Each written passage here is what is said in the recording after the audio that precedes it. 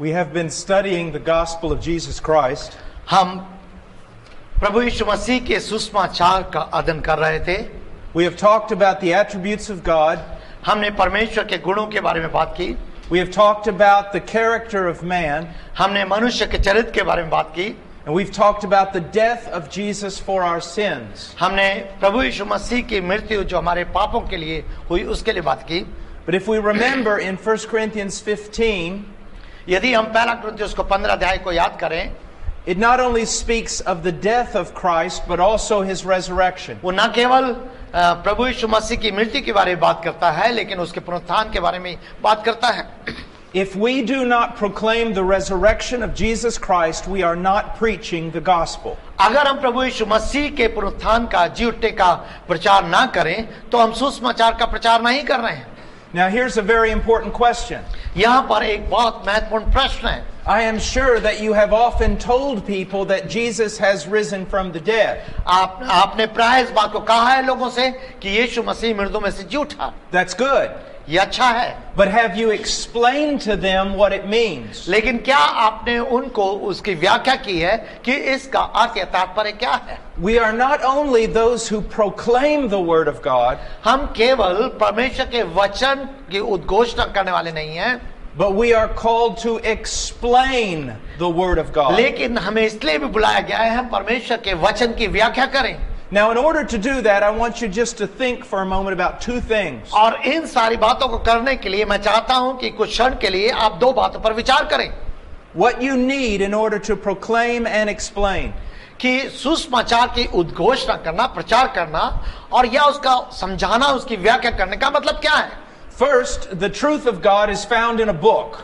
कि पहली बात जो परमेश्वर का सत्य है वो पुस्तक में पाया जाता है. It is written in a language. ये भाषा में लिखा हुआ है. That language has rules. इस भाषा में एक नियम है. It has grammar. इसमें एक ग्रामर है. It has one single interpretation. ये एक ही अनुवाद है. So in order to understand this book, you must read it correctly and study it correctly. और इसलिए इस पुस्तक को समझने के लिए आपको सही रीति से इसको समझना है और सही रीति से इसका अर्थ देखना है. We must be students of the Bible. हमें परमेश्वर के वचन बाइबल का विद्यार्थी होना है. But also the Bible is more than a book. लेकिन बाइबल जो है वो पुस्तक से भी बढ़कर है. It is a spiritual book. ये आत्मिक पुस्तक है. It is a supernatural book. ये ऐसी जो पुस्तक है जो सबसे ऊपर है. In order to understand and explain this book, you need more than a large brain. और इस पुस्तक को समझने के लिए या दूसरों को समझाने के लिए हमें उस मस्जिद से कहीं और अधिक बढ़कर इसकी आवश्यकता है. You need the Holy Spirit. आपको परमेश्वर के पवित्र आत्मा की आवश्यकता है. The wisdom of the Holy Spirit. पवित्र आत्मा की बुद्धि. And the power of the Holy Spirit. पवित्र आत्मा की सामर्थ्य की आवश्यकता है. Now let's go back and let's talk about the resurrection. आइए हम वापस जाकर पुनरुत्थान के बारे में बात करेंगे.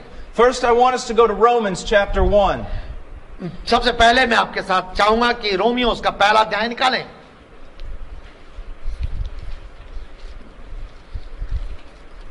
Let's read verses 1 through 4. पहले पद से लेकर 4 पद तक हम पढ़ेंगे. रोमियो उसका पहला अध्याय पहले पद से लेकर 4 पद तक.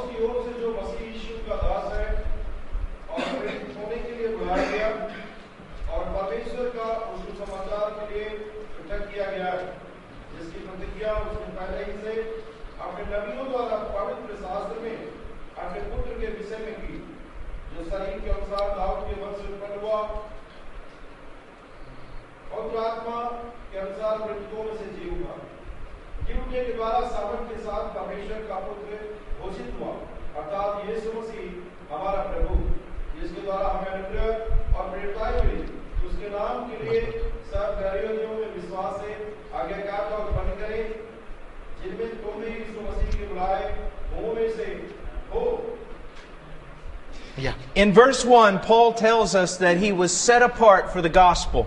परमेश्वर पहले पद में पौलुस कहता है वो सुसमाचार के लिए पृथक या अलग किया गया है. Now I want you to think about this for a moment. मैं चाहता हूं कुछ क्षण के लिए आप इस पर विचार करें. He was an apostle. वो एक प्रेरित था. He had to do a lot of things. उसको बहुत कुछ करना था. He planted churches. उसने कलीसियाओं की स्थापना की. He dealt with the problems that were in the उस churches. कलीसिया में जो समस्याएं थी उनका साथ उसने सामना किया. He taught all kinds of doctrine. वो सब समस्त प्रकार के जो सिद्धांत थे उसने उनको सिखाया. He taught the doctrine of God, परमेश्वर के सिद्धांत के बारे में, the doctrine of the church. कलीसिया के सिद्धांत के बारे में सिखाया. He taught eschatology, the last things. वो जो अंतिम आने वाली सारी बातें हैं उनके बारे में उसको सिखाया. But look what he says. लेकिन देखिए उसने क्या कहा He है says he was set apart for the gospel. कि वो सुसमाचार के लिए अलग किया गया है. I believe that the gospel is the center truth of everything. और मैं इस बात पर विश्वास करता हूं कि वो एक केंद्रित सुसमाचार, एक केंद्रित सत्य है सब बातों का. Do you understand that? क्या आप समझते हैं इस बात को? I know men that have spent their entire life only teaching on eschatology. और मैं ऐसे व्यक्तियों को जानता हूं कि जिसने पूरे जीवन को उन अंतिम बातों को सिखाने में व्यतीत कर दिया. I know men that have spent their entire life only teaching on the family. वो कुछ हैं जिन्होंने पूरे जीवन को व्यतीत कर दिया कि परिवार के बारे में सिखाएं. Those things are good, but they're not the center. वो अच्छी हैं लेकिन वो केंद्रित नहीं है. The center is the gospel. जो बाइबल का केंद्र बिंदु है वो सुसमाचार है. Some here are pastors. यहाँ पर कुछ लोग पास्टर हैं, Some are missionaries. कुछ लोग सेवक हैं, Some are laymen. को सामान्य कलीसिया के सदस्य हैं सेवा में. Some are fathers. कोई पिता हैं, Some are mothers. कोई माता हैं, Some are wives and husbands. पति और पत्नी हैं. But you have to realize the center of who you really are is the gospel. लेकिन आपको इस बात को समझना है या अनुभव करना है कि आपके लिए केंद्र क्या है सुसमाचार. You weren't set apart to be a husband. आपको अलग किया गया है कि आप पति बने. You weren't set apart to teach just on the family. ये आपको अलग किया गया है कि आप अपने परिवार को सही रीति से सिखाएं.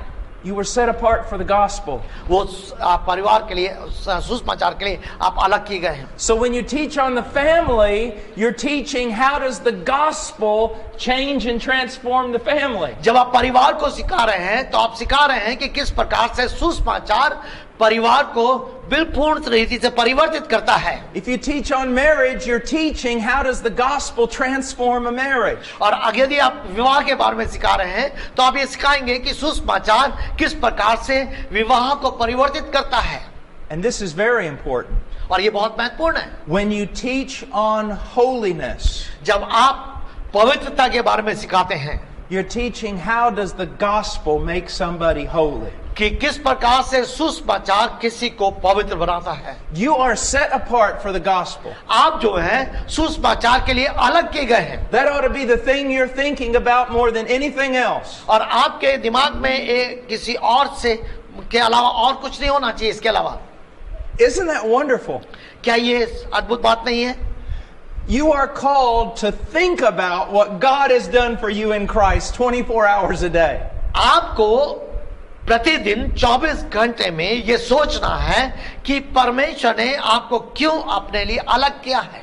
Now in verse 2 he says that this gospel was promised beforehand through his prophets in the holy scriptures. और यहाँ पर दूसरे पद में कहता है कि सुसमाचार जो है इसकी प्रतिज्ञा पूर्वजों के द्वारा पवित्र आत्मा द्वारा की गई थी. Now Paul is saying the same thing here that he said in 1 Corinthians. जो पहला कुरिन्थियों में पौलुस ने कहा वही बात वो यहाँ पर भी कह रहा है. That Christ died for our sins according to the scriptures. मसीह हमारे पापों के लिए मरा पवित्र शास्त्र के अनुसार. We cannot preach the gospel apart from explaining the gospel with the scriptures. हम किसी भी रीति से सुसमाचार का प्रचार नहीं कर सकते जब तक हम परमेश्वर के वचन के द्वारा उनको समझाए नहीं. Now you see I'm holding up to you a Bible. मैं आपने इस बाइबल को थामे हुए हूँ. This Bible is filled with many things. और ये बाइबल जो है बहुत सारी चीजें भरी हुई है. It has law. इसमें व्यवस्था है. It has history. इसमें इतिहास है. It has wisdom. इसमें बुद्धि है. It has epistles. उसमें प्रेरित की बातें हैं. It has eschatology. उसमें आने की बातें हैं, अंतिम दिनों की बातें हैं. But everything in this Bible points to the gospel of Jesus Christ. लेकिन सब कुछ जो कुछ इस बाइबल में है वो प्रभु यीशु मसीह के सुसमाचार की ओर अंकित करता है. If you don't see that, you cannot preach the Bible correctly. यदि आप इस बात को सही रीति से नहीं देखने पा रहे हैं, आप बाइबल को सही रीति से प्रचार नहीं करेंगे. Everything in the scriptures are pointing you to what God has done in Jesus. जो कुछ भी बाइबल में है सब कुछ आपको और इस प्रकार से अंकित कर रहा है कि परमेश्वर ने क्या कुछ या सब कुछ जो प्रभु यीशु मसीह में पूर्ण किया है.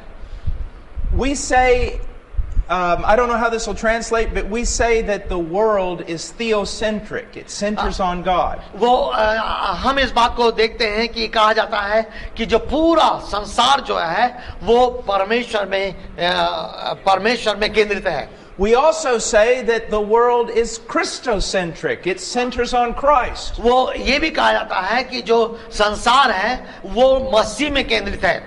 But I want to tell you, the Christian life is also gospel-centric. It centers on the gospel. लेकिन मैं इस बात को कहना चाहता हूँ कि जो मसीह जीवन है वो सुसमाचार में केंद्रित है. Let me just share with you how this works. अब मैं आपको ये बताना चाहता हूँ किस प्रकार से कार्यकारी होता है. A man or a woman who is thinking about the gospel, वो पुरुष और स्त्री जो सुसमाचार के बारे में सोच रहा है, who's meditating upon the gospel, जो सुसमाचार पर मनन कर रहा है, who's joyful because of the gospel, जो सुसमाचार के कारण बहुत अधिक आनंदित है, they're going to be walking in holiness. वो एक पवित्रता में उसका जीवन होगा. Just overjoyed with what God has done for them in Christ. जो मसीह यीशु में परमेश्वर ने उनके लिए क्या कुछ किया उसमें वो आनंदित होंगे. Amen. आमीन. Amen. Now, he says, this is a very important point in verse 3. तीसरे पद में बहुत महत्वपूर्ण बात है. He says, concerning his son. अपने पुत्र के विषय में. The gospel is about the son. सुसमाचार पुत्र के बारे में है. The Jehovah Witnesses are always criticizing the Christians. जो यहोवा विटनेस हैं वो हमेशा मसीहियों की आलोचना करते हैं. They say that we give too much emphasis to Jesus. वो ये कहते हैं कि हम बहुत अधिक यीशु पर ही ध्यान देते हैं. But according to the Father, you cannot give too much emphasis to Jesus. लेकिन पिता के अनुसार आप पुत्र पर ज्यादा जोर नहीं दे सकते, बल नहीं दे सकते. The Father desires that all men glorify the Son. लेकिन पिता की इच्छा है कि वो हर जन पुत्र की महिमा करें. As a matter of fact, वास्तवता तो ये है, if you want the Father to be happy with you, अगर आप चाहते हैं कि पिता आपके द्वारा प्रसन्न हो सके, then devote yourself to his Son. तो आप अपने आप को उसके पुत्र के लिए और अधिक समर्पित करें. When I pray for my children at night, जब मैं अपने बच्चों के लिए रात्रि में प्रार्थना करता हूँ, they're asleep in their beds. वो बिस्तर में सो रहे होते हैं, I often pray this prayer. मैं हमेशा प्राय मैं इस तरह की प्रार्थना करता हूँ. Father, I do not pray that they be great preachers मैं ये नहीं प्रार्थना करता हूँ ये बहुत बड़े प्रचारक बने, or even great missionaries, बहुत बड़े सेवक बने, because I know a lot of great preachers and a lot of great missionaries who really don't love the Son. लेकिन मैं जानता हूँ बहुत सारे बड़े प्रचारक और बड़े सुसमाचार के सेवक जो है पुत्र को से प्यार नहीं करते.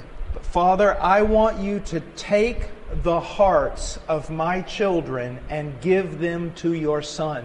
और मैं चाहता हूँ कि आप मेरे बच्चों के हृदय को लेकर आप अपने पुत्र को उसमें दे दें. So that even if my children work as janitors, they will be totally and completely pleasing to you. और यदि वो किसी भी रीति से आपके कार्य करे, वो पूर्ण रीति से आपको आपके पुत्र को प्रसन्न कर सके.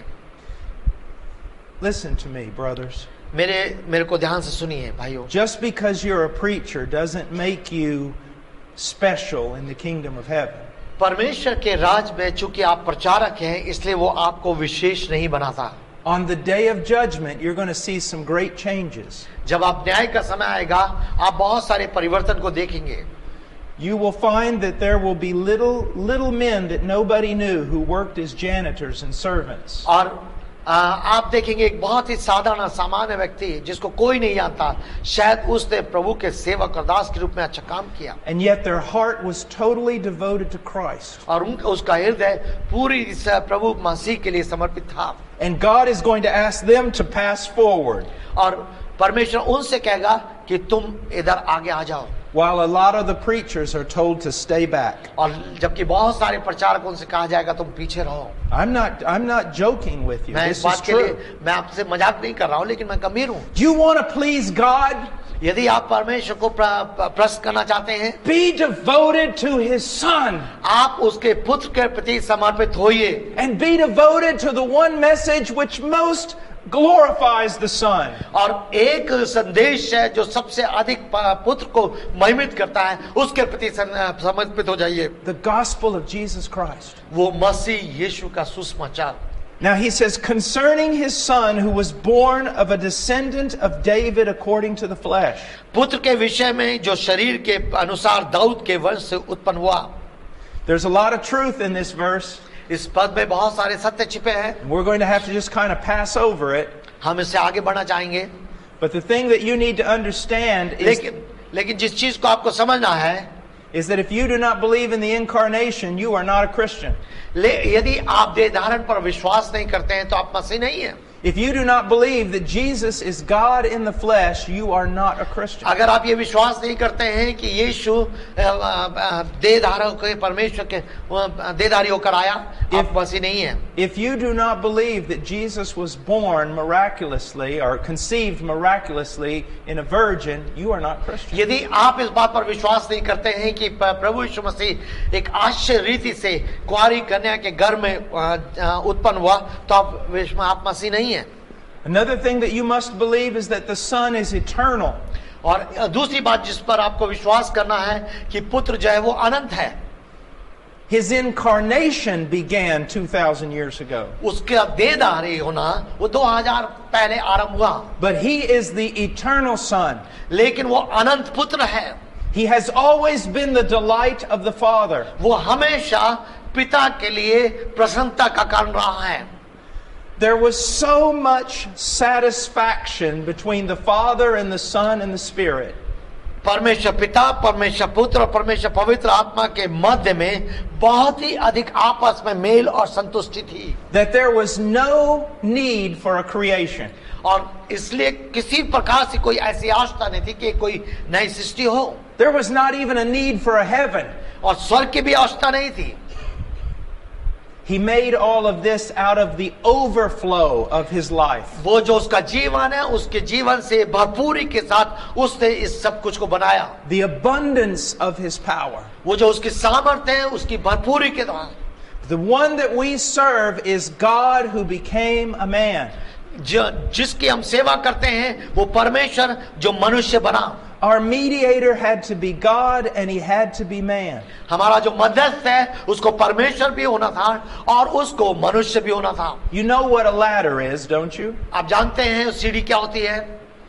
A ladder that doesn't reach to the top, is it any good? और वो जो सीढ़ी होती है वो ऊंचाई पे पहुंचाने वाली होती है. क्या ये अच्छा नहीं है? No. A ladder that does not reach to the bottom, is it any good? जो सीढ़ी होती है वो नीचे सॉरी जो सीढ़ी होती है sorry repeat that sentence. Ladder is not a ladder yes must right. reach to the floor, yes but it yes. also must okay, reach okay. to the top. okay या जो सीढ़ी है वो केवल ऊपर पहुंचाने के लिए नहीं है, लेकिन वो उसको नीचे फर्श में भी होना है. अगर वो ना हो तो आप ऊपर नहीं पहुंच सकते. In the same way, Jesus had to be God. इसी तरह से परमेश्वर यीशु को परमेश्वर होना था. To lay his hand upon God as our mediator. और हमारा हाथ उसके ऊपर रख के ताकि वो हमारा मध्यस्थ बन जाए. And he had to be man. और उसको मनुष्य भी होना था. To reveal God to us. ताकि वो परमेश्वर को हमारे ऊपर प्रकट कर दे. All right, let's go on. आइए हम आगे बढ़े. Now, verse 4 says, he was declared the Son of God with power by the resurrection from the dead. और चौथा पद, पवित्र आत्मा के अनुसार मृतकों में से जीव उठने के द्वारा सामर्थ के साथ परमेश्वर का पुत्र घोषित हुआ. Now, it doesn't say that he became the Son of God through the resurrection. ये नहीं कहता कि जी उठने के द्वारा उस पुत्र को हुआ, But he was declared publicly to be the Son. लेकिन वो पूरे स्पष्ट रूप से सबके सामने इस बात के लिए घोषित किया गया वो परमेश्वर का पुत्र है. So if someone asks me, how do you know that Jesus was the Son of God? अगर कोई मुझसे पूछे कि आप कैसे जानते हैं कि यीशु मसीह परमेश्वर का पुत्र था, I can say, I know that, and one of the main reasons is God raised him from the कि dead. मैं एक बात को जानता हूं, उस एक बात में से एक मुख्य कारण ये है कि परमेश्वर ने उसको मृतों में से जिलाया. Now, if someone says to me that's not enough proof, और यदि कोई मुझसे कहता है ये पर्याप्त सबूत नहीं है, I'm not going to argue with them. मैं उसके साथ वाद विवाद नहीं करूंगा. I'm only going to say this. मैं केवल ये कहूंगा It's all the proof you're going to get. कि यही सब प्रमाण है जो आपको मिलेंगे. And if that is not good enough for you, then there is no hope for you. अगर ये प्रमाण आपके लिए पर्याप्त नहीं है तो आपके लिए कोई आशा भी नहीं है. You see, God says that he has declared his Son publicly to be his Son through the resurrection. और परमेश्वर का वचन कहता है कि उसने पूरे सब समस्त संसार के सामने उसके जी उठने द्वारा इस बात को प्रदर्शित किया है कि वो परमेश्वर का पुत्र है. So why is the resurrection important? तो क्यों पुनरुत्थान जरूरी है? It is God's public declaration that Jesus of Nazareth was the eternal Son of God. कि वो पूरे संसार के सामने एक खुला प्रदर्शन था कि ये परमेश्वर का यीशु नासरी परमेश्वर का पुत्र अनंत पुत्र है. So the resurrection is proof of the sonship of Jesus. ये जो पुनरुत्थान जो है प्रभु यीशु मसीह के पुत्र होने को प्रमाणित करता है. But also the resurrection is proof of our justification. लेकिन ये पुनरुत्थान जो है इस बात को भी प्रमाणित करता है जो हमारा न्याय का है, धर्मी ठहराए जाने का है. Let's go to Romans chapter 4 verse 25. 4 अध्याय, रोमी 4 अध्याय और उसका 25 पद. वो हमारे अपराधों के कारण पकड़वाया गया और हमारे धर्मी ठहराए जाने के लिए बुलाया भी गया. Which was sorry Verse 25. अच्छा. 4:25. 425. Okay, yes. हाँ, 4 का 25 पद. जी हाँ. वहाँ हमारे अपराधों के लिए पकड़वाया गया और हमारे दावे ठहरने के लिए जिलाया भी गया. Now, here's two truths that are very important. First of all, he was delivered over because of our transgressions. वो यहाँ पर दो सत्य हैं बहुत महत्वपूर्ण. पहली बात तो हमारे अपराधों के कारण पकड़वाया गया. Now, people will say that Jesus died for many reasons. और लोग जो कहते हैं कि यीशु मसीह बहुत सारे कारणों के कारण मारा गया. But the scriptures are clear. लेकिन यह वचन स्पष्ट है. He was delivered over because of our sin. वो हमारे अपराधों के कारण ही पकड़वाया गया. He died because of our sin. हमारे अपराधों के कारण, पापों के कारण वो मारा गया. He died to put away our sin. वो हमारे पापों को अलग करने के लिए, दूर करने के लिए मारा गया. Now, the second part of this verse is very difficult. और दूसरा जो इस भाग है इस पद का वो थोड़ा कठिन है. And people have translated it many different ways. और लोगों ने इसको बहुत तरह से विभिन्न प्रकार से इसको अनुवादित किया है. But I believe the most correct translation is this. लेकिन मैं इस बात पर विश्वास करता हूं कि एक सही जो अनुवाद है वो इस अर्थ है वो ये है.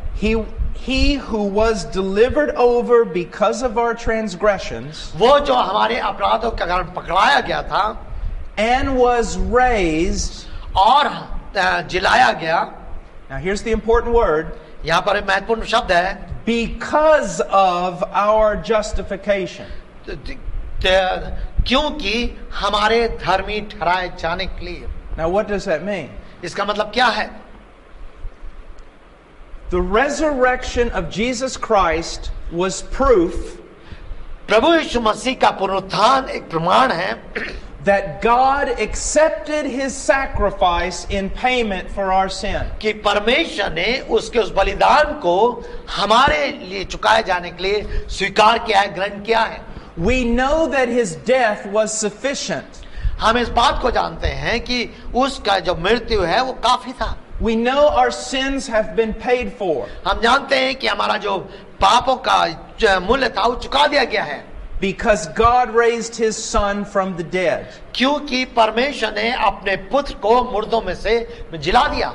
Just imagine for the moment if there had been no resurrection. थोड़ी देर के लिए कल्पना कीजिए यदि पुनरुत्थान ना होता. We could say this. हम इस प्रकार से कहते हैं. He said he died for our sins. ये वो हमारे पापों के लिए मारा गया, वो कहता है. He said it was finished. उसने कहा कि पूरा हुआ. But how can we really know? लेकिन हम कैसे जान सकते हैं? How can we know that God really accepted what he did? कि हम कैसे जान सकते हैं जो कुछ भी उसने पूरा किया, जो कुछ भी किया, परमेश्वर उसको स्वीकार किया?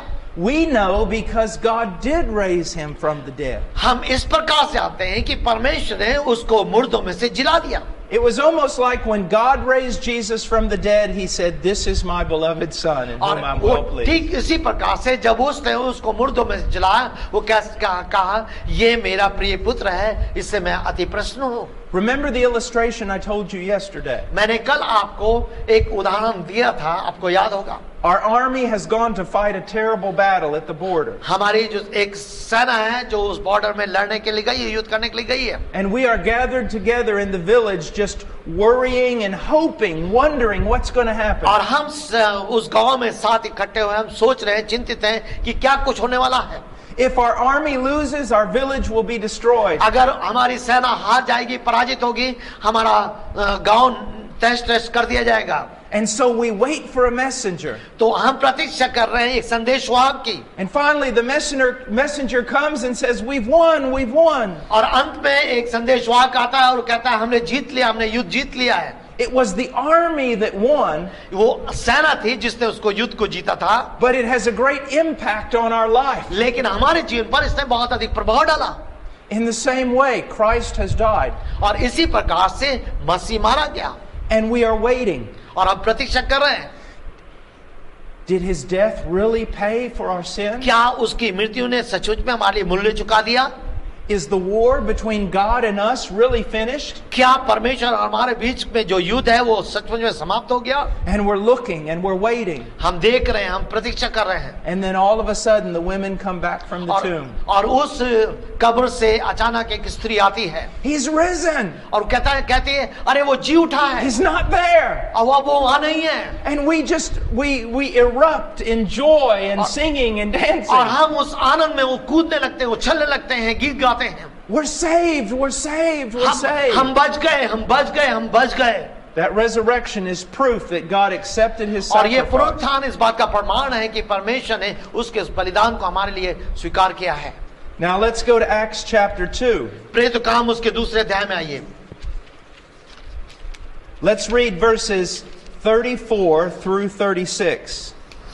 प्रेरितों का काम उसका दूसरा अध्याय और 34 पद से लेकर 36 पद तक पढ़ेंगे. पढ़िए मेरे पास से कोई. प्रेरितों का काम दूसरा 34 से 36. क्योंकि दाऊद तो स्वयं स्वर्ग पर नहीं चढ़ा, परंतु वह आप ही कहता है, प्रभु ने मेरे प्रभु से कहा, मेरे दाहिने बैठ, जब तक कि मैं तेरे शत्रुओं को तेरे चरणों की चौकी न बना दूं. इसलिए इस्राएल के संपूर्ण घराने से जान ले कि परमेश्वर उसे प्रभु और मसीह दोनों ही ठहराया, इसी यीशु को जिसे तुमने क्रूस पर चढ़ाया. The resurrection is proof of the lordship of Jesus Christ. पुनरुत्थान जो है प्रभु यीशु मसीह का प्रभुता का प्रमाण है. This is not proclaimed enough by preachers. ये प्रचारक के द्वारा प्रचार करना ही काफी नहीं है. There's only one king. क्योंकि एक ही राजा है. And he rules over everything. वो सब कुछ पर राज करता है. It is Jesus Christ. वो यीशु मसीह है. Now look what it says in verse 34. 34 पद में क्या कहता है? For it was not David who ascended into heaven, but he himself says. क्योंकि दाऊद तो स्वयं स्वर्ग पर नहीं चढ़ा, परंतु वो आप ही कहता है. David, in the book of Psalms, he wrote down, "The Lord said to my Lord, sit at my right hand until I make your enemies a footstool for your feet." Dawood ने भजन संहिता में अपने इस प्रकार से कहा, प्रभु ने मेरे प्रभु से कहा, मेरे दाहिने बैठ, जब तक कि मैं तेरे शत्रुओं को तेरे चरणों की चौकी ना बना दूं.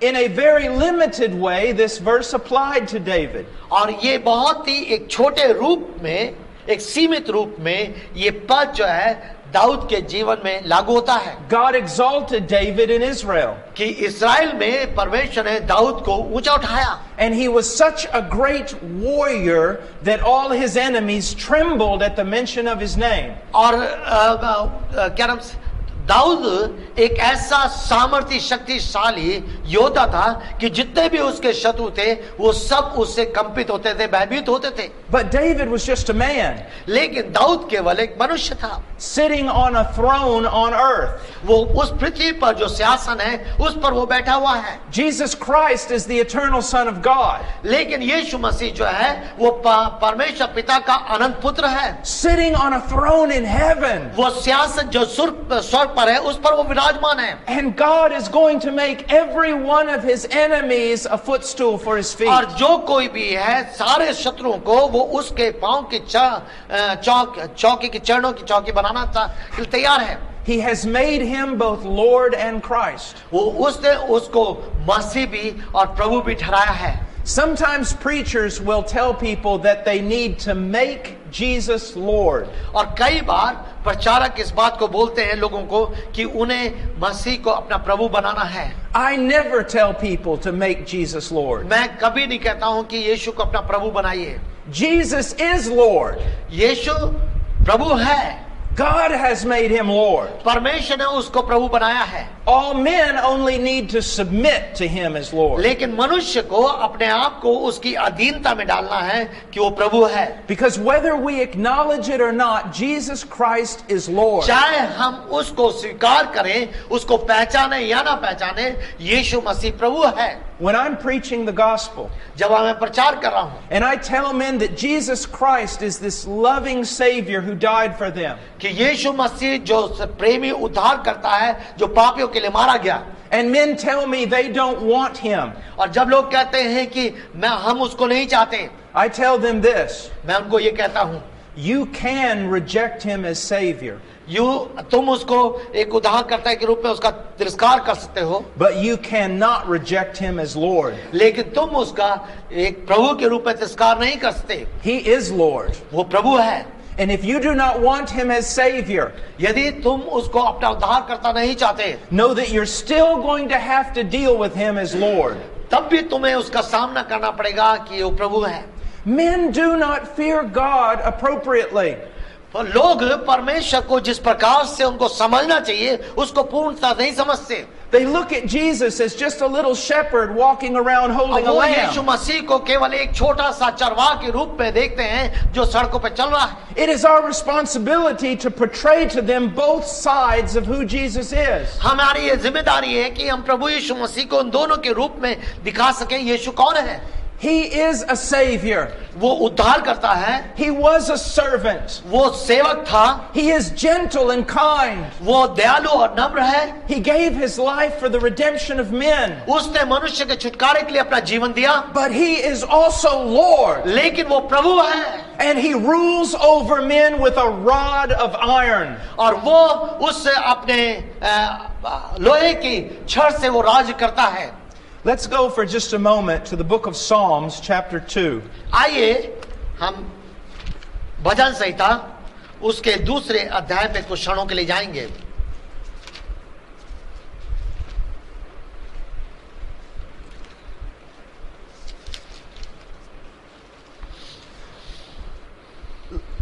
We're going to read one of the passages here, but before we do, let me explain this by way of introduction. ये इससे पहले हम इसमें आगे बढ़े, मैं इसको कुछ समझाने का प्रयास करूंगा. In Psalms 2, we understand that the nations are in an uproar. Verse 1. भजन संहिता दूसरे में पहले पद में हम देखते हैं कि जो देश है या राष्ट्र है या जाति है वो हुल्लड़ मचा रहे हैं.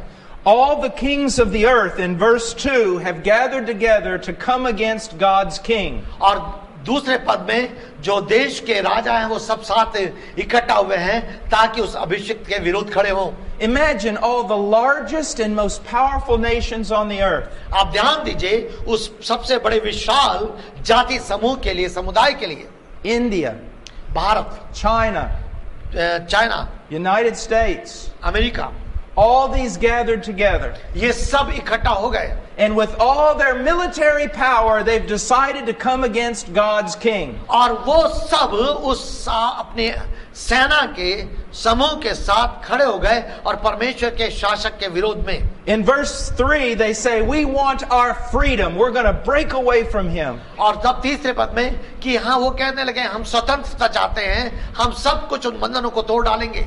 But look at God's response in verse 4. लेकिन चौथे पद में परमेश्वर का प्रत्युत्तर देखिए. He who sits in heaven laughs and the Lord scoffs at them.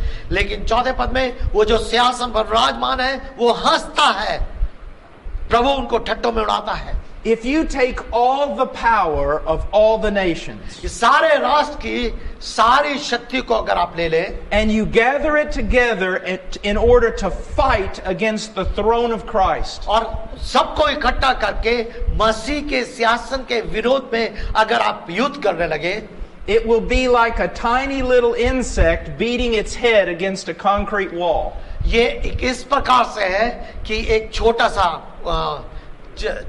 कीड़ा जो उस जो दीवार जो मजबूत दीवार है ईंटे की बनी या कंक्रीट की बनी है उसको तोड़ रहा है, गिट्टियों की बनी दीवार को तोड़ रहा है. Do you see the power of Christ? क्या आप मसीह की सामर्थ को देखते हैं? Now you think this is important in gospel proclamation?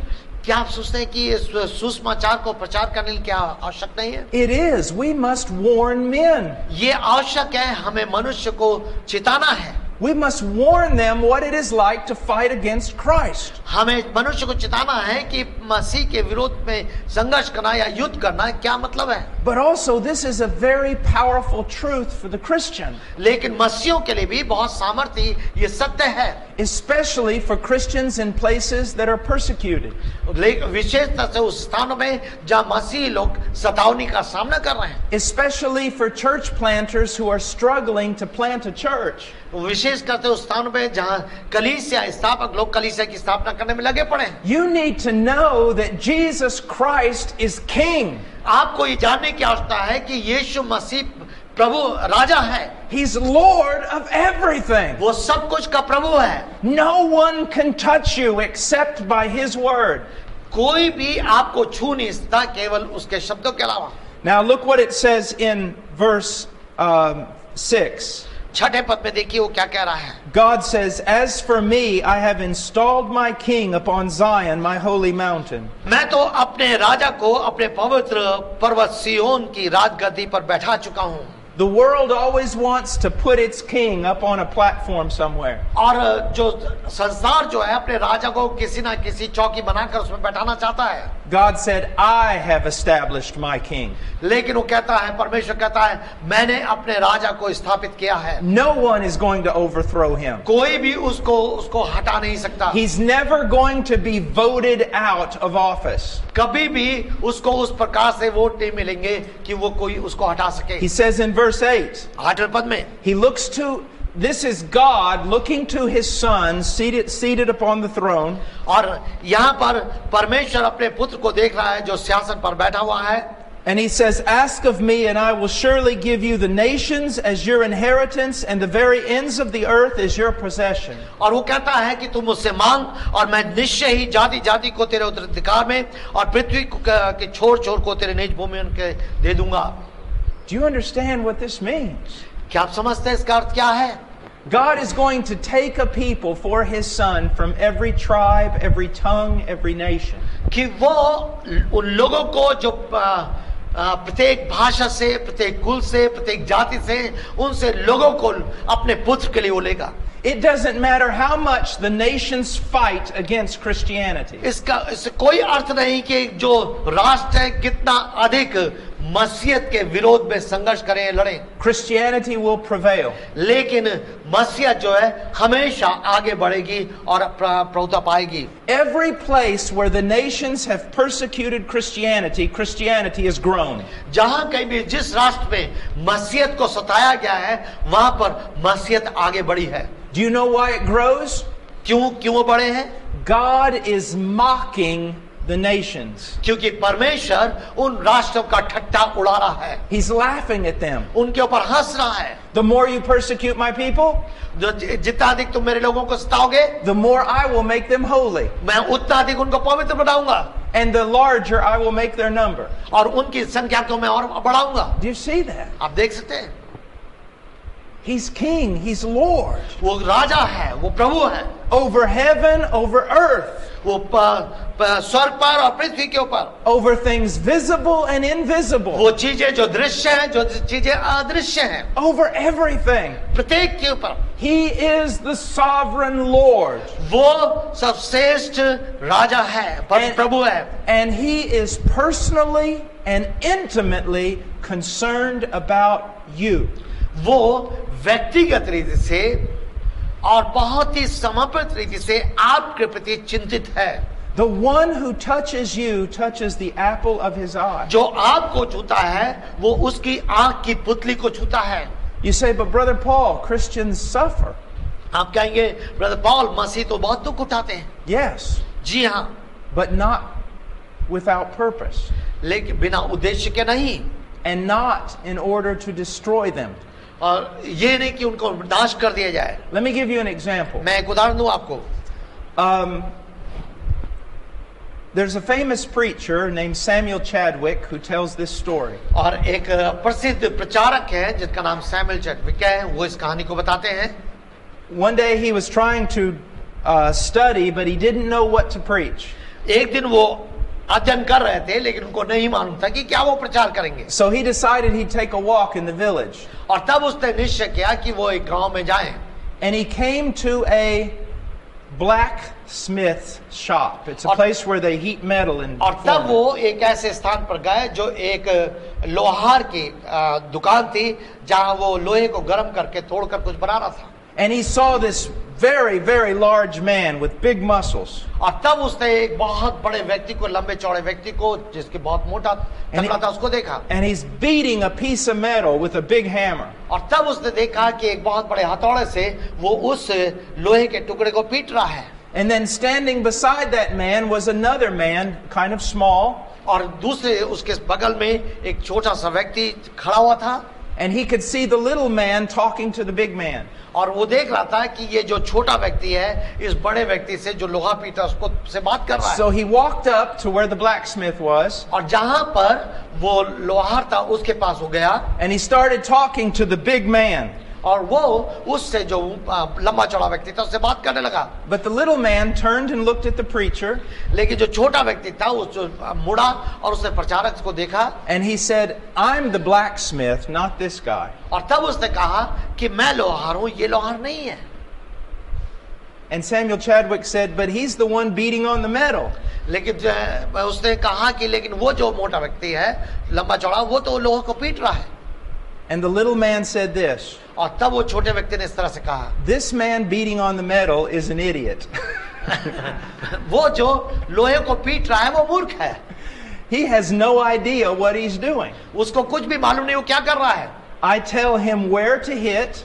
मैं उसको बोलता हूं कि तुमको यहां पर मारना है. I tell him how many times to hit. मैं उसको बताता हूं कितने बार तुमको मारना है. I tell him how hard to hit. मैं तुमको उसको बताता हूं कितनी जोर से उसको मारना है. He thinks that he's beating a piece of metal to pieces, destroying a piece of metal. वो ये सोच रहा है कि इसको पीट रहा है ताकि उसको बर्बाद कर दे. But I'm making a work of art. लेकिन मैं उसके द्वारा एक पार्क बना रहा हूं. That's a good illustration of God and the devil. और परमेश्वर और वो शैतान के बीच में एक अच्छा ये उदाहरण है. The devil's just beating on you. शैतान जो है वो आपको पीटना चाह रहा है. And he thinks he's destroying you. और वो ये सोच रहा है कि वो आपको वो नाश कर रहा है. But God commands him. लेकिन परमेश्वर उसको आज्ञा देता है. He can only hit you where God tells him to hit you. परमेश्वर केवल उसको आज्ञा देता है जहां कहीं उसको वो क्या नाम से मारना है. The devil thinks he's destroying you, but God is creating a work of art out of you. वो शैतान ये सोच रहा है कि वो मारने द्वारा आपको नाश कर रहा है, लेकिन परमेश्वर उस आपको बना रहा है. So everything has purpose. कि प्रत्येक बात का कोई उद्देश्य है. Because Jesus is Lord. क्योंकि यीशु प्रभु है. Never think that you're just wandering with no purpose or guidance. Don't think that. आप ऐसा ना सोचिए कि आप बिना किसी उद्देश्य के, बिना किसी अगुवाई के आप ऐसी टहल रहे हैं, Or that things are happening to you for no reason at all. और जो कुछ भी आपके साथ घट रहा है वो बिना कारण के घट रहा है, And don't attribute it to the devil. और किसी भी प्रकार से आप उस जो शैतान है उसकी ओर ना खींचो। The devil may be beating on you. हो सकता है कि वो शैतान आपको पीट रहा हो, He may be even misleading you. हो सकता है आपको गलत अगुवाई कर रहा हो, But even in all of that, God is in control. लेकिन उन सब के बावजूद भी उन सब के मध्य में परमेश्वर पूर्ण नियंत्रण में है, And He will ultimately use it to make you like Christ. और अंत में वो आपको इस प्रकार से उपयोग करेगा कि आप मसीह बन जाएं। You see, we not only need to proclaim the resurrection, brothers, we need to explain it. और हमें ना केवल प्रभु यीशु मसीह के पुनरुत्थान को का प्रचार करना है, लेकिन उसकी व्याख्या भी करना, समझाना भी है। Now, look at verse 9. अब 9 पद को देखिए। He says, "You shall break them with a rod of iron, and you shall shatter them like earthenware." तू लोहदंड से उनके टुकड़े टुकड़े कर देगा और कुम्हार के बर्तन के समान उन्हें चकनाचूर कर डालेगा। Let me put it to you this way. मैं आपके सामने इस प्रकार से इसको रखूंगा। Some men will bow to Jesus Christ and call Him Lord because they love Him. कुछ लोग जो हैं वो यीशु मसीह के सामने झुकेंगे और उसका आदर करेंगे और प्रेम के साथ कि वो प्रभु है स्वीकार करेंगे। And some will bow and call Him Lord because He has broken their legs with a rod of iron. लेकिन कुछ उस कारण से उसको प्रभु कह के स्वीकार करेंगे, उसके सर झुकाएंगे, क्योंकि उसने उनके पांव को लोहे दंड से तोड़ दिया है।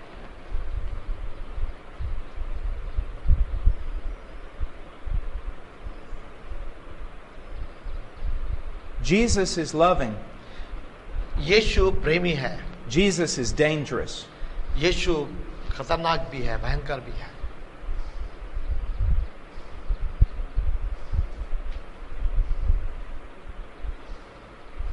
I've got good news. मेरे पास एक शुभ संदेश है। God is here. परमेश्वर यहाँ पर है। I've got bad news. मेरे पास एक दुखद समाचार है। God is here. परमेश्वर यहाँ है। It just all depends on what kind of a relationship you have with God. ये इस बात पर निर्भर करेगा कि हमारा किस प्रकार से संबंध परमेश्वर के साथ है। Do you realize that heaven is heaven because God is there? क्या इस बात पर आप अनुभव करते हैं, एहसास करते हैं कि स्वर्ग इसलिए स्वर्ग है क्योंकि परमेश्वर वहां पर है? And do you realize that hell is hell because God is there? क्या आप इस बात पर विश्वास करते हैं कि जो नरक है वो नरक है क्योंकि परमेश्वर वहां पर है? In the fullness of His wrath? वो अपने उस प्रकोप की भरपूरी में वहां पर है। He is Lord. वो प्रभु है। He will punish.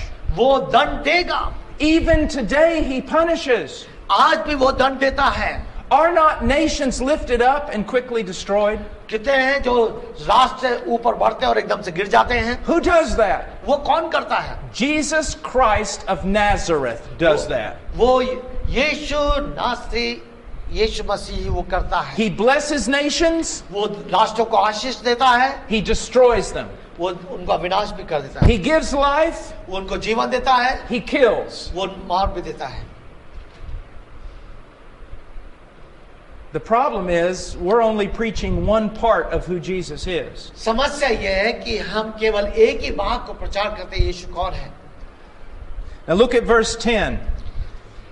If I were to get the privilege to preach before all the presidents and kings of this world, I would preach verses 10 through 12. अगर मुझे यह अवसर मिल जाए कि मैं सारे राजा और अधिकारी और शासकों के सामने मैं प्रचार करूं, तो मैं 10 पद से लेकर 12 पद तक मैं प्रचार करूंगा। I would not walk into their palace and beg them to believe in Jesus. और मैं किसी प्रकार से उनके उस महल में जाकर उनसे भीख नहीं मांगूंगा कि वो यीशु पर विश्वास करें। I would walk into their palace hopefully with humility. मैं आशा के साथ एक नम्रता के साथ उनके महल में जाऊंगा। And with respect. आदर के साथ में। But I would tell them that God commands them to believe in Jesus. लेकिन मैं उनसे कहूंगा कि परमेश्वर ये आदेश देता है, ये आज्ञा देता है कि यीशु मसीह पर विश्वास करो. In verse 10 he says, "Now therefore, O kings, show discernment, take warning, judges of the earth." इसलिए अब ये राजा और समझदारी दिखाओ और पृथ्वी के न्यायियों चेतावनी पर ध्यान दो. Worship the Lord with reverence and rejoice with trembling. वह सहित किया हुआ कि उपासना करो और थरथराते हुए मगन हो.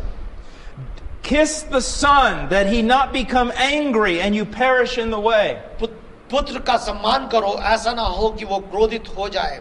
Look at that. ध्यान दीजिए. He's saying the moment you hear the gospel, you better run to Jesus. वो ये कहता है कि जैसे ही तुम सुसमाचार सुनते हो उसी समय तुम यीशु के पास आ जाओ. You better not delay. आप विलंब ना करें. Why should you not delay? क्यों आपको विलंब या देर नहीं करनी है? Because his wrath may soon be kindled.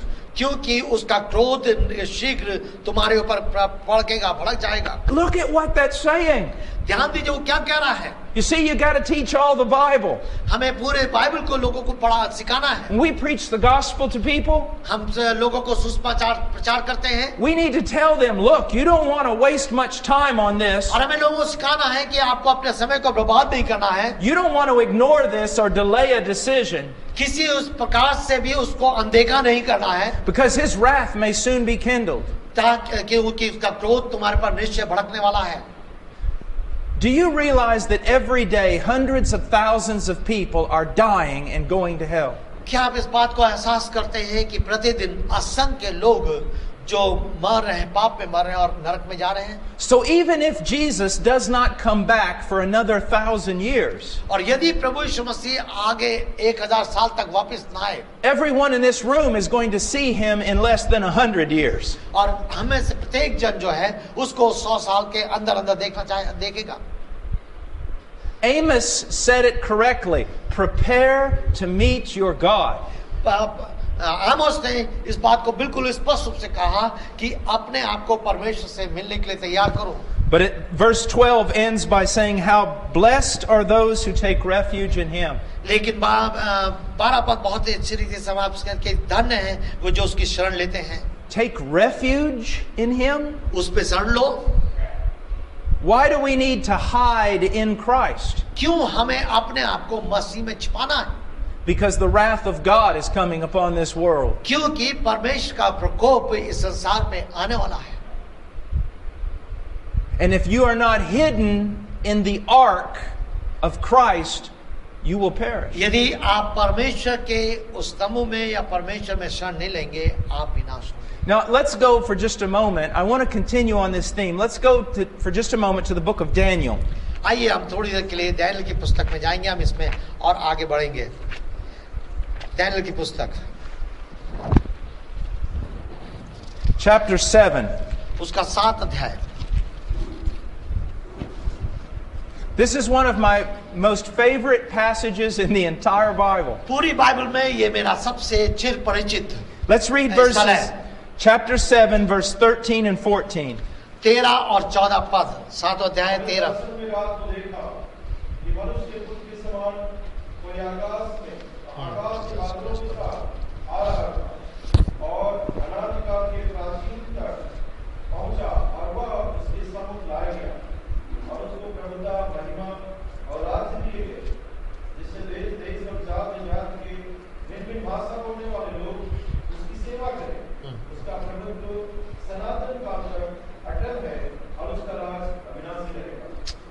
Now the first thing we need to ask ourselves is this something that's going to happen in the future or something that's already happened?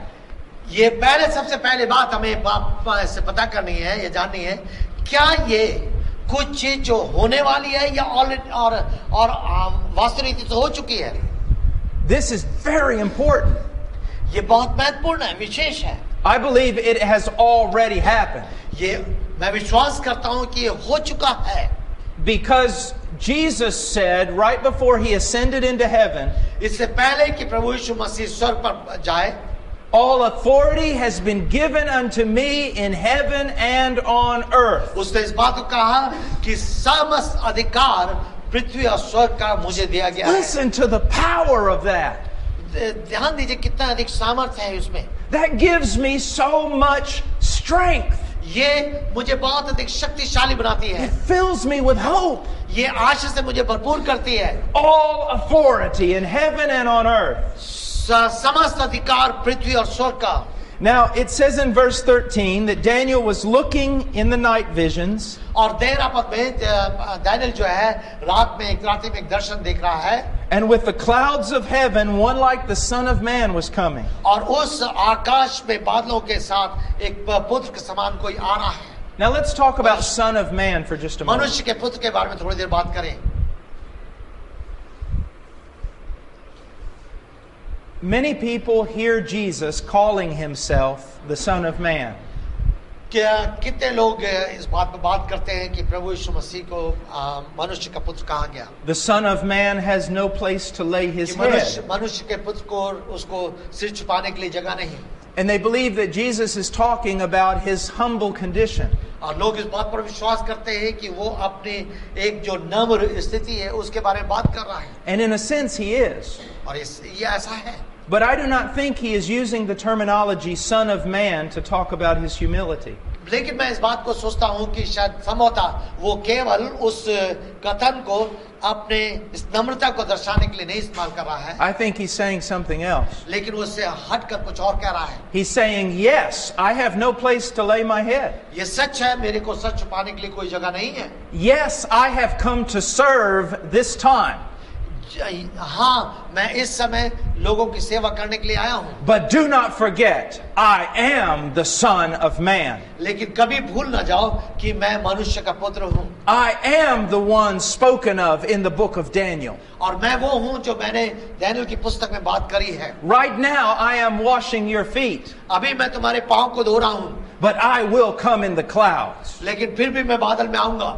That's what it's saying. वो ये कह रहा है। Now, he goes on, he says, he came up to the Ancient of Days.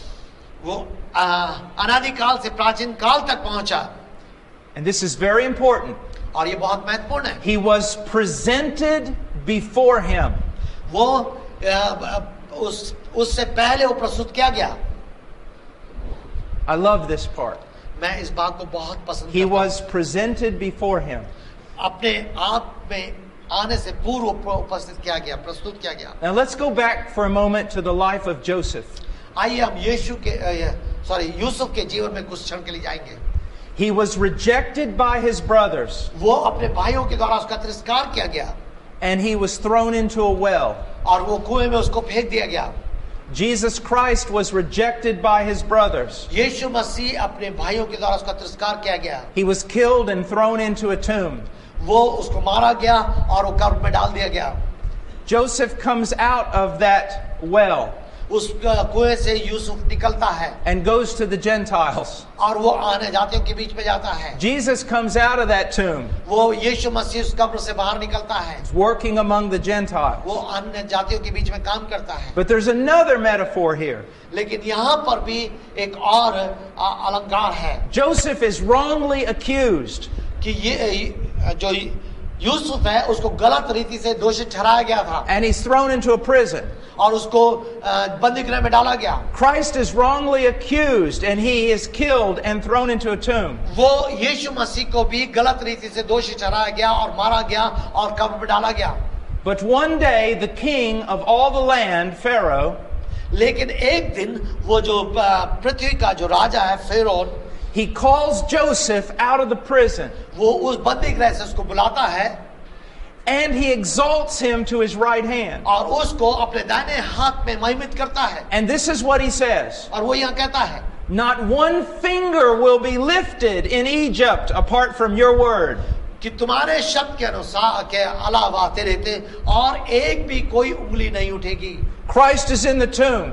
मसीह कब्र में है। God calls him forth. परमेश्वर उसको बुलाता है। And exalts him to his right hand. उसको अपने दाहिने हाथ में महिमित करता है। He says, not one finger will move on that planet. वो कहता है कि तेरे अलावा कोई भी एक भी उंगली बिना तेरे अनुमति के नहीं हिलेगी। Not one finger in heaven or on earth will move. कि पृथ्वी पर और स्वर्ग पर कोई भी कुछ भी तेरे बिना नहीं लेगा, except at your command. बिना तेरी अनुमति और आदेश के। I mean, I just want to scream right now. I'm so happy. मैं इस बात पर सोचता हूं, मुझे बहुत अधिक आनंद होता है। Think about that. इस पर सोचिए, विचारिए। The nations should be warned. और जो राष्ट्र हैं उनको चेतावनी दी जानी है, But believers should be encouraged. लेकिन विश्वासी इसके द्वारा और भी अधिक उत्साहित होंगे। If Satan came in this place right now with his entire army वो अगर शैतान अपनी पूरी सेना के साथ यहाँ पर आए and threatened to kill us all, और वो मुझको हम सबको मारने के लिए एक धमकी दे, we can look at him हम उसकी ओर देख सकते हैं and say, you will not move one finger और हम ये कहते हैं कि तुम किसी प्रकार से कुछ भी नहीं कर सकोगे except at the command of our Lord. जब तक हमारे परमेश्वर की अनुमति ना हो। That's power. ये सामर्थ है That's what the resurrection means. और ये पुनरुत्थान का अर्थ है। It's absolutely astounding. ये हमें बहुत ही अधिक विचित्र करने वाला है। It gives new meaning ये हमें नया अर्थ देता है to the phrase Lord of the harvest. कि जो फसल का स्वामी है उसके लिए एक नया अर्थ देता है। He's Lord of it. वो उसका प्रभु है। He's Lord of missions. वो सेवा का स्वामी है। It's going to happen. वो होने वाला है। This is amazing. It just fills us with such power. ये अद्भुत है, ये हमें एक सामर्थ्य से परिपूर्ण कर देता है। Many of you are ministering and you have made sacrifices. आप में से बहुत सारे लोग जो सेवा कर रहे हैं आपने बहुत सारे त्याग किया है, But you don't see much fruit. लेकिन आप बहुत अधिक फल को नहीं देखते। You feel like you're walking confused and lost. लेकिन आपको ऐसा लगता है आपको चलना आपको स्वयं भ्रमित कर दे रहा है। You don't even know if you should keep going. और आप यहाँ तक ही नहीं जानते क्या आपको आगे बढ़ना है। This tells you to keep going. और ये आपको इस बात से सामर्थ्य बनाता है कि आप आगे बढ़ते जाएं। You're not lost. आप खोए हुए नहीं हैं। If you are, he's not a shepherd. Sorry. If you are lost, then यदि he's not a आप खो good गए, shepherd. अगर आप खो गए, स्वयं खो गए हैं, तो आप एक अच्छे चरवाहे नहीं हैं। Or he's not Lord. और वो हमारा प्रभु नहीं है। Oh, brothers, we've already won. ओ, हमने तो विजय पाई है। Nothing can prevail against us. कोई भी हमारे विरोध, कोई भी हमारा सामना We've नहीं all करता, been given दबा नहीं सकता। we've all been given different tasks. हमें परमेश्वर ने विभिन्न कार्य दिए हैं। You will not fail. आप असफल नहीं होंगे। That's wonderful. ये अद्भुत है। Wonderful. ये अद्भुत है। Now, look at verse 14. We'll just go ahead and read verse 14. और 14 पद को हम देखेंगे और आगे बढ़ेंगे।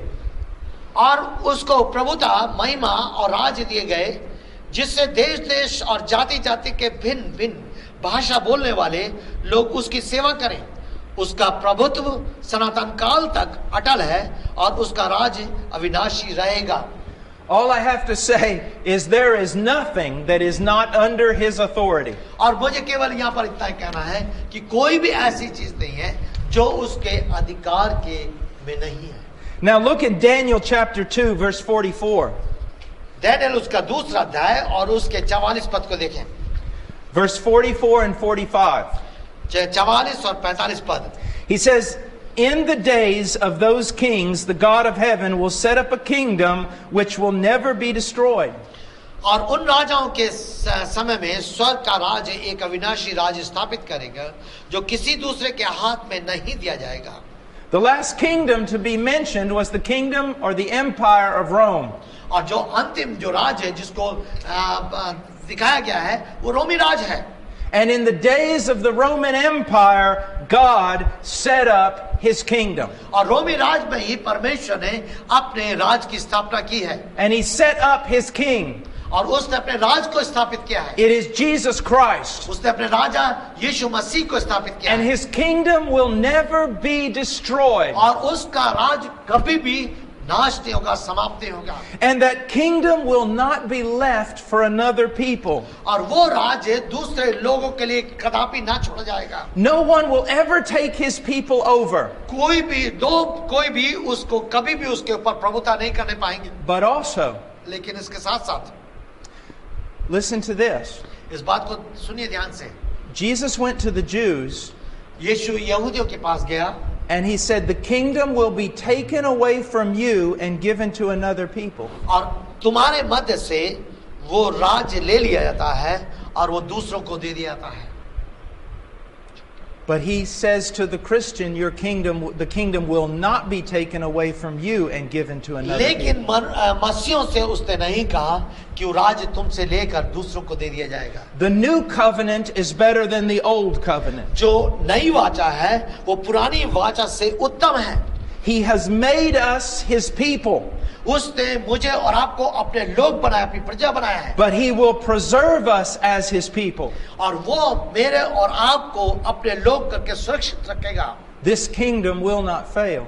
ये राज कभी समाप्त ना होगा। And he said, it will crush and put to an end all these kingdoms, but it itself will endure forever.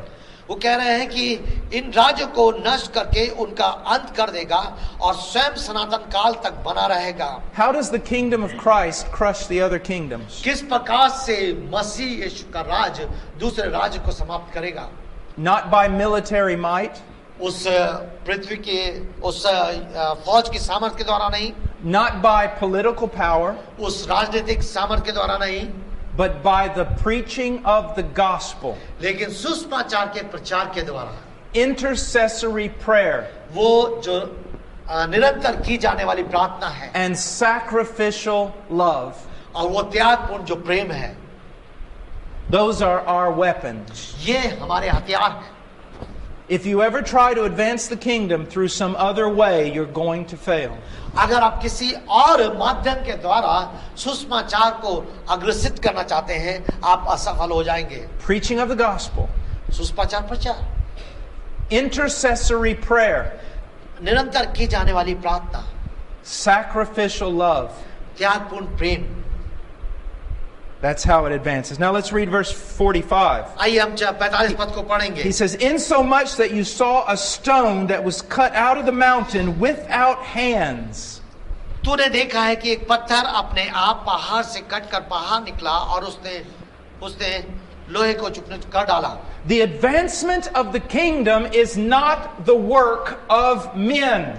ये उसके राज की बढ़ोतरी जो है ये मनुष्य का कारण नहीं है। It is not founded upon the power and wisdom of man. ये मनुष्य की शक्ति और मनुष्य के ज्ञान या बुद्धि पर आधारित नहीं है। And it does not advance by the power and wisdom of men. ये मनुष्य की शक्ति और मनुष्य की बुद्धि के द्वारा नहीं बढ़ाया जाएगा। It was created by God.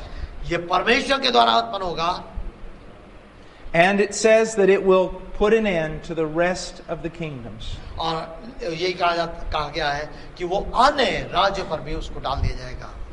Now I want us to go to Acts chapter 17. अब मैं प्रेरित काम उसके 17वें अध्याय में जाना चाहता हूँ।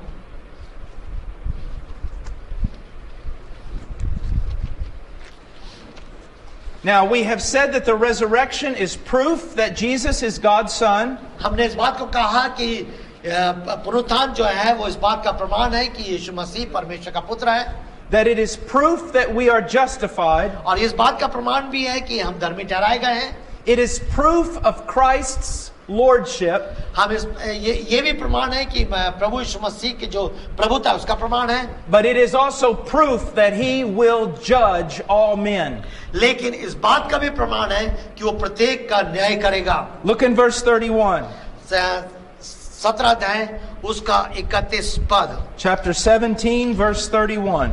उसने एक निश्चित किया है, इसमें एक मनुष्य के द्वारा जिसको उसने नियुक्त किया है वो धार्मिकता से संसार का न्याय करेगा और उसके मृतकों में से उसे जिलाकर इस बात को सब मनुष्यों पर प्रमाणित कर दिया।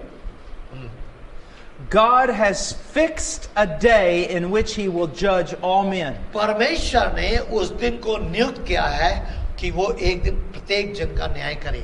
What a wonderful and terrible day that will be. कितना अद्भुत लेकिन भयानक वो दिन होगा. Now he will judge the world वो संसार का न्याय करेगा in righteousness. उस धार्मिकता में. Now there's two things that we should see here. यहाँ पर दो चीजें हैं जिसको हम देख सकते हैं. The judge does not have limited jurisdiction. वो न्याय जो है उसने एक सीमित रीति से उन न्यायों को नहीं रखा है, सीमा को नहीं रखा है. He will judge everyone. वो प्रत्येक का न्याय करेगा. He is Lord of every man. वो प्रत्येक मनुष्य का प्रभु है. But also he will judge the world in righteousness. लेकिन वो पूरे संसार को धार्मिकता से उसका न्याय करेगा.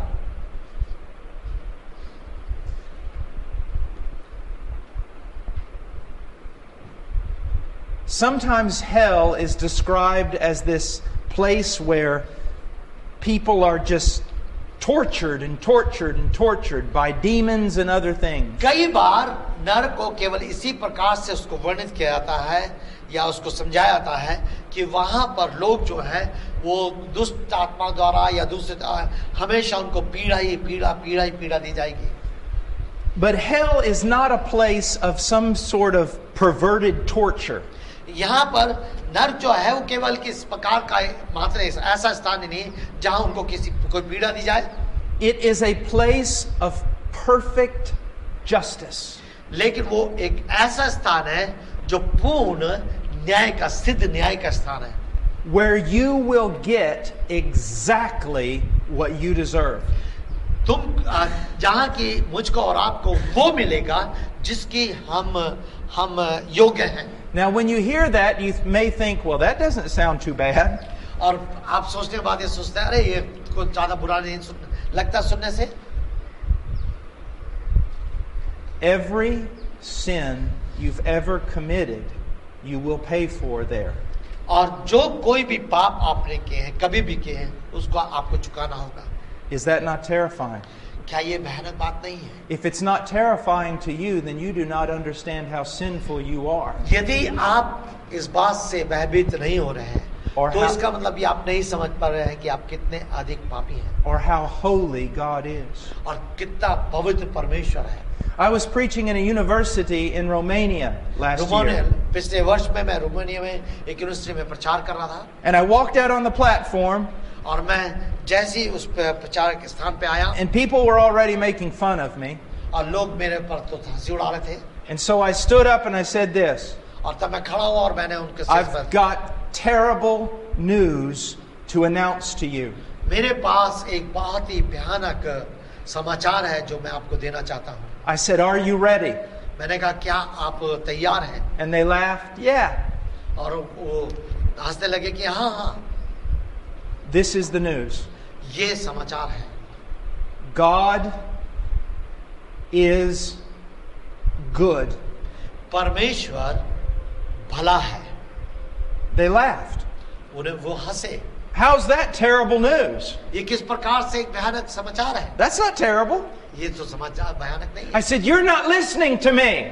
मैंने कहा कि तुम मुझे नहीं सुन रहे हो. God is good. परमेश्वर भला है. They said, why is that a problem? इसमें क्या समस्या है? Because you're not. You're not good. क्योंकि तुम अच्छे नहीं हो. You are evil. तुम बुरे हो. What is a good God going to do with evil people? कि वो परमेश्वर जो भला परमेश्वर है, अच्छा परमेश्वर है, वो बुरे लोगों से क्या कुछ करेगा? See, they didn't really understand. वो समय तक नहीं समझने पाए. It's the same way when I say that hell is perfect justice. और इसी प्रकार से जबकि मैं कहता हूँ कि जो नरक है वो एक सिद्ध न्याय का स्थान है. Where you are going to get exactly what you deserve. और जो कुछ तुम सच में तुम योग्य हो उसके अनुसार तुम्हें मिलना है. At first you think that's not bad. पहले आप सोचते हैं तो बुरा नहीं है. But then when you start thinking about it, और तब आप सोचने लगते हैं. You realize it is bad. और तब आप सोचते हैं कि हाँ it's terrible.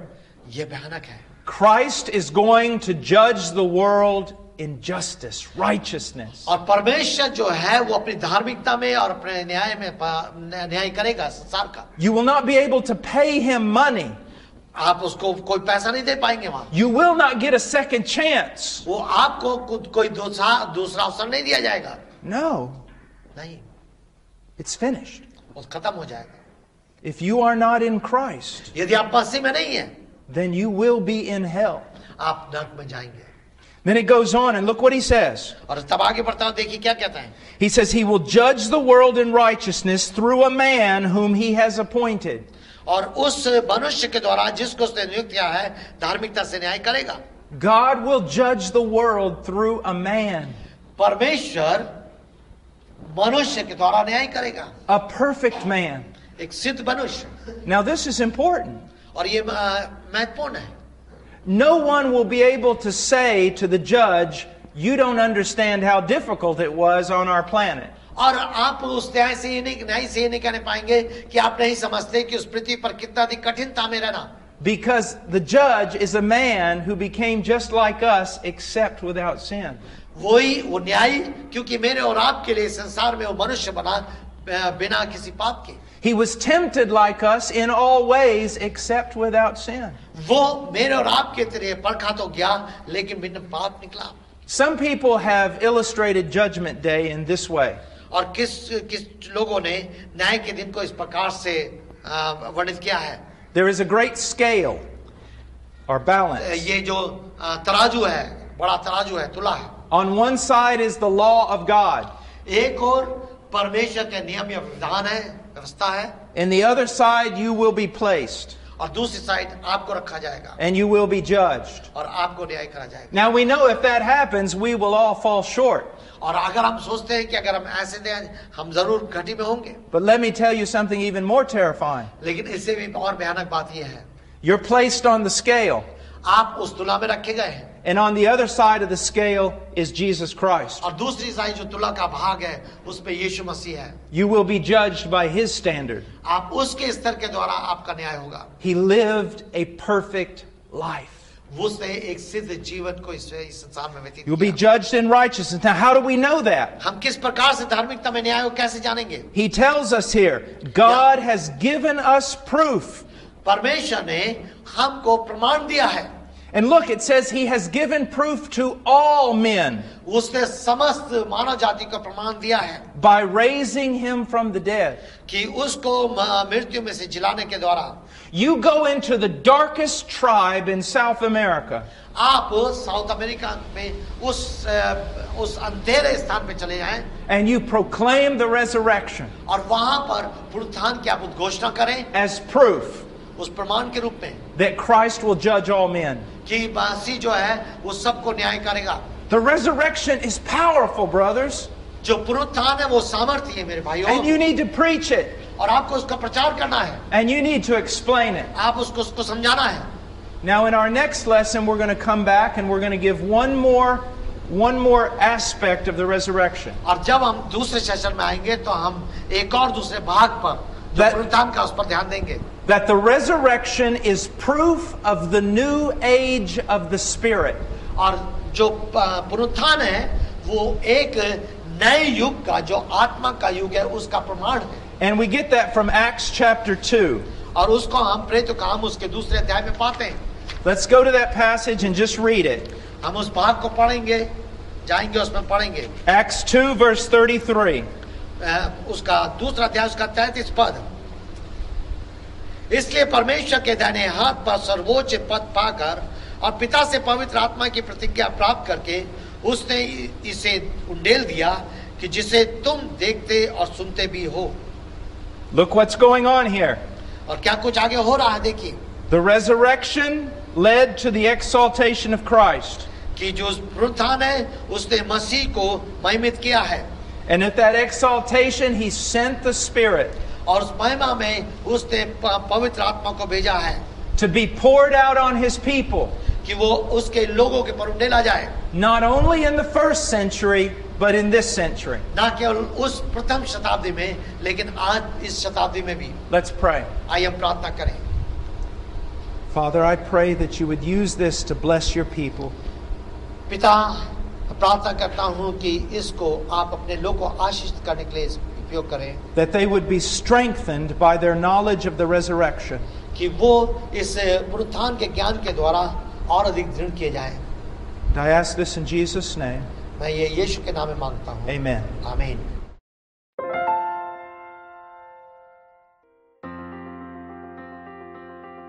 Please visit our website at heartcrymissionary.com. There you will find information about the ministry, our purpose, beliefs and methodologies, and extensive information about the missionaries we are privileged to serve.